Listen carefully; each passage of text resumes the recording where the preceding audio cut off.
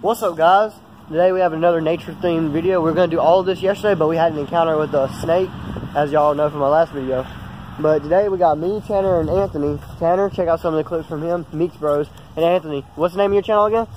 Wolfpack Survival. The Wolfpack Survival. We're all going to have clips from this. Something in nature. Yeah, that's great. Is that nature? Alright, so we're going to visit a few places.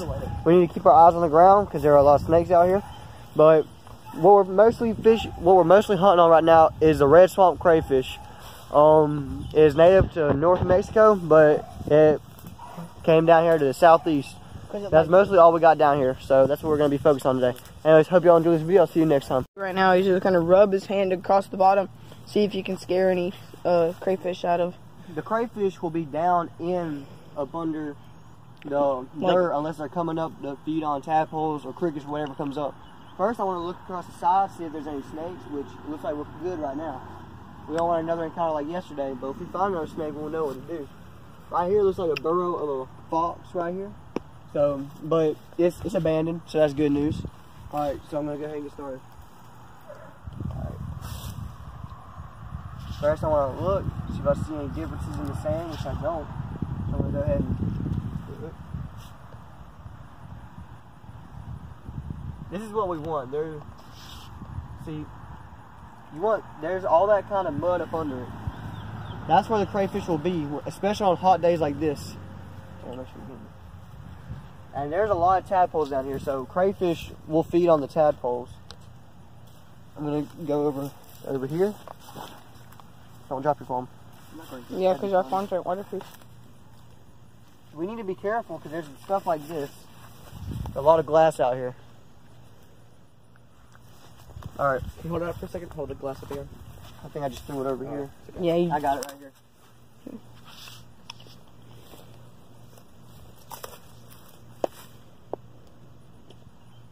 Like that, guys. Alright. Now I'm right here above the fox den. Even though we have shoes on, I can still go right through it. I'm going to pull back right here. Carefully, I don't want to disturb the water. There's something in the water right here I'm going to get a hold of. Tadpoles. There's a bunch of tadpoles. Yeah, that's the root right there. It's a pretty big one. Fairly big one. So we're going to go ahead and move to this next spot. This spot right here seems abandoned. So let's get into it. Welcome to the second spot. After we get to right here, we're going to go around to the pond.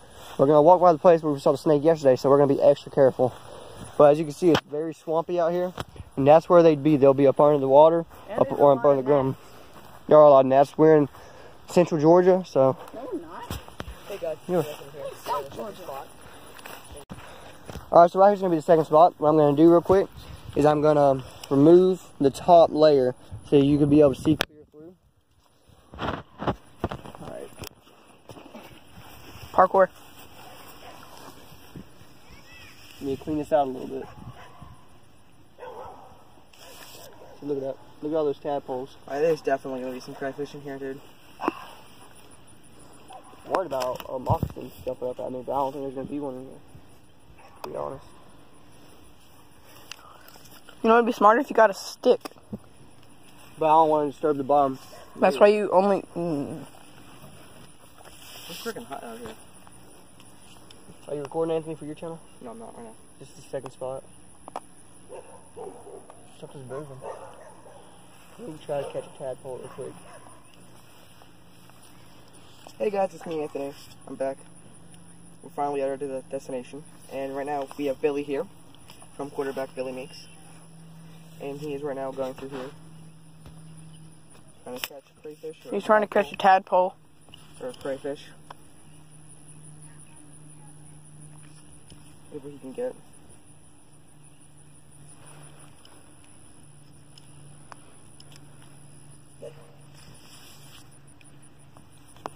These things are fast. Alright, oh look at all those. You see those? Mm-hmm. It's like one of their bigs. I don't want to grab one too hard and hurt it. But you see all those swimming? If you can, try to get close up. Bam. Like if I move one of these limbs, all those start swimming out. There's like hundreds of them. I'm gonna move to right here. start moving this Your place out. phone's hard as crap. It might shut off. There we go.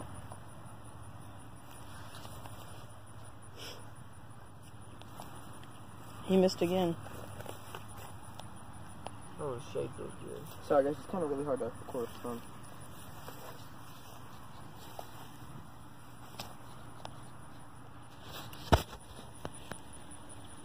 The crayfish that we're looking for, the red swamp crayfish, would like to live in areas like this. There's vegetation. They got animals to eat, and it's not clear. That's the thing. It likes to stay hidden.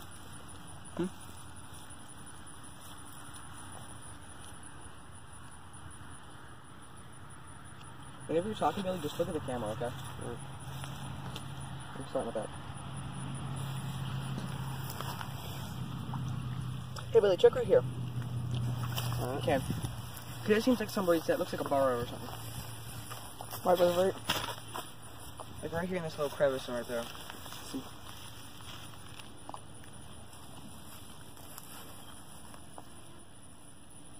It's really Watch fun. out, there's a snake. Is it really? Start. Just Is it still kidding. recording? I got him. Is you still recording? Yeah? Look right here. What's that? Oh, look at that. That's a tiny frog. Is it really? I'm trying to catch it. Catch the tiny frog. Shoot. Where'd it go? He missed the tiny frog. We're gonna find it. And he just stays at the top of the water. Don't go underwater. Here it is. Got it. Come here. Let me get the first one. You want to try to calm it down? Billy here? I gotta get over there so I can see the frog. Let me keep it. I think that's a, spring keeper. I think that's a spring keeper. We're gonna talk about what it is at the end of the show. There's a froggy. Wait, you gotta look at that. Where is he? There's some awesome pictures, some close-ups. Where'd he go? This is basically all catch of our day. This is basically all we're gonna find right here. Catch of the day. Okay. On the burrow, it looks like it ain't nothing serious. We're still gonna look at it anyway. Oh, look at all these tiny frogs. They're everywhere. Really? Yes. I'm gonna go ahead and catch another one. I got one. I don't know if you can see it moving right there. The big frog. Oh my god. But there's a lot of them going around everywhere. Looks like the burrows are down these guys here. are just born. I know. Oh my god. And we're gonna put them back down. All right. Hey, bring me Hey, I a think we should stick, take please. one. I'm gonna take this one. We're gonna take one and then Take put it in your bag. Well, we're gonna do some research on it afterwards. Hey, I need a stick real quick. Can someone go get a plastic bag? Why? We need to put one of these in here, or a Tupperware container. Probably their home. No, that ain't one of them homes. That look like an abandoned snake burrow. Trying to see if anything comes out of it. Looks like it's abandoned. But anyways, we're heading to the next location. Right here is where we saw the snake yesterday. We don't want to get too close through the tall limbs, but I'm just bringing you back to where we was. Right there is where the pond is, so we're about to be right there. So I'll see y'all there. Sketchy, so we need to walk slow, ears and eyes out. We have a machete out here cutting tall weeds where it's not visible. Heck, I'm about to run. We're walking really slow. No, it's not. If you run, that's a good way to get bit. No, it's not. Yeah. I'm glad I'm not in front of him. Alright, right here, it's starting to die down, so that's a good thing. Alright. Hey, we here? We are here.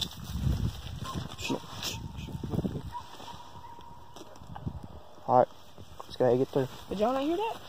Nope. There's a hammer. Alright guys, so we hit the pond. Fish.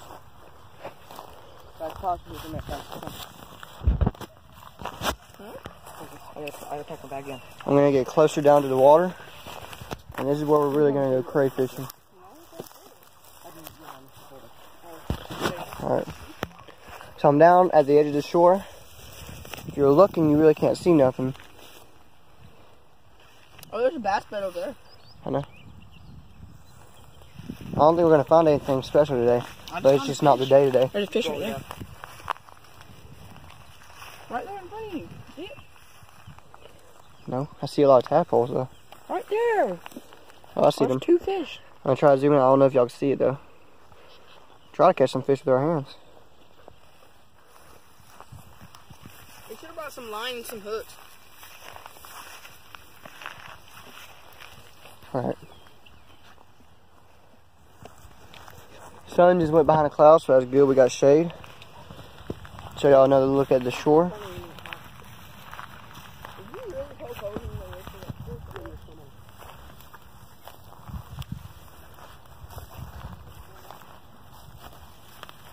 We're following this fish right here. I don't know if you can see it or not.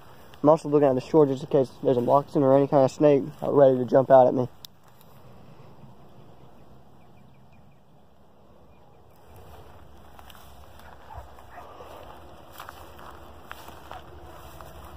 Anthony, you gonna get some footage for your channel?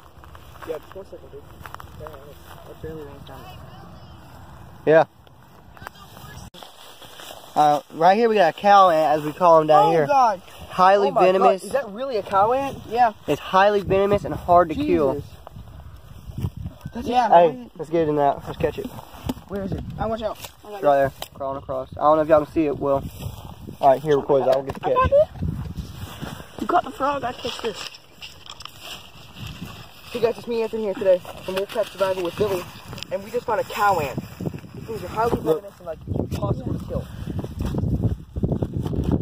Got it. We just caught it. We'll be taking this back with us, and we'll be showing it after this video. I'm gonna. There it is, right here. Let's go ahead on the way back. So we just found out what this is. This is actually the velvet ant. Is it really? Very related to wasp, but has its own distinct classification. So we're gonna talk about it a little bit. So anyways, hope y'all enjoy. It has a very big stinger, and if you get stung by this, it's really gonna hurt. It injects some venom into you. But anyways, get ready for the information or whatever. Here's the velvet ant right here. Wait. This one looks Okay, like so here's the ant. I missed everything even when we were catching it and everything. I missed it. And this is a velvet ant, aka known as the cow killer. And if you're from around here, which is in Georgia or somewhere south, you know these things are incredibly hard to kill. Alright. And it has a really big stinger. Alright, don't tilt it like that. I'm about to give y'all some information on it. It is actually not an ant. It is a wasp. This one looks like a male because I do not see a stinger. They are not aggressive in any kind of way. They will try to escape from you. They're usually trying to find a nest because they don't have colonies. It's a wasp. They have nests. Again, they're not aggressive. They'll try to escape. They're going through the soil trying to find nutrients that they need. But the females, if they sting you, it is very painful. I'm not gonna lie. If you want to see how painful, just go check out Coyote Peterson. Yeah, we're not gonna get stung by one of these. We're just not gonna do that. Hey, maybe for our 1,000 subscriber thing. I'm gonna kill myself if I do that. If we can get 10 million likes, we'll do it. But yeah, here it is. 10 million likes. There's a close up of it. Get that. Oh, there it goes over. It does not look like a female. He's dancing. Whoa. Look at the back. I do not see a stinger. The stinger won't be coming up at least for a while. We're gonna see if we can find a way to pick it up to show y'all even more. Picking this up, we're gonna see if this is actually a female. This thing will do no harm to us unless we decide to do harm to it. So this is it, guys. We're gonna get some tweezers and see what we can do. Cow thing. All right, for a few more facts on this thing.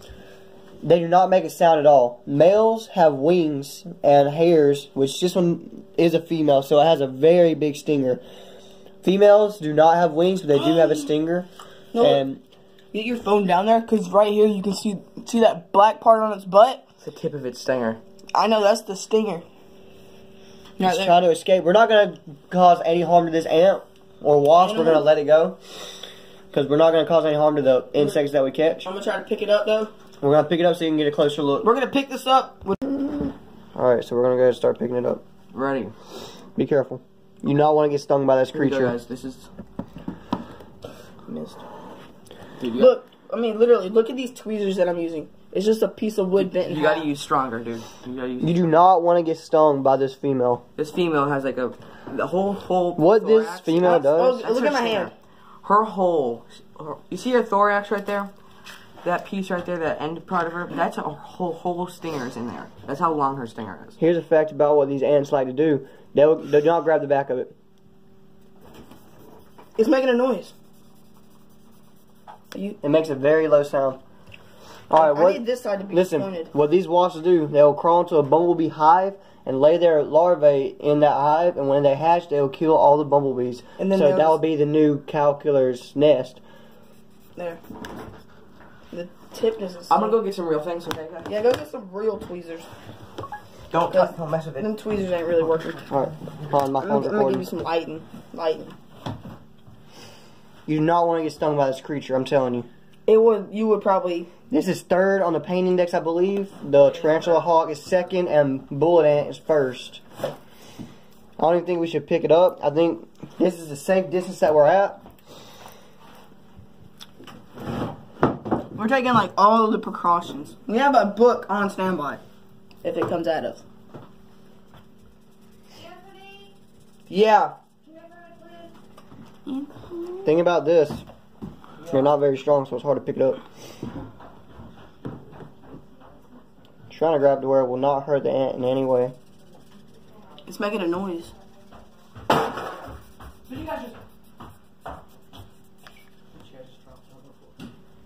Alright, we're just going to leave it alone for right now.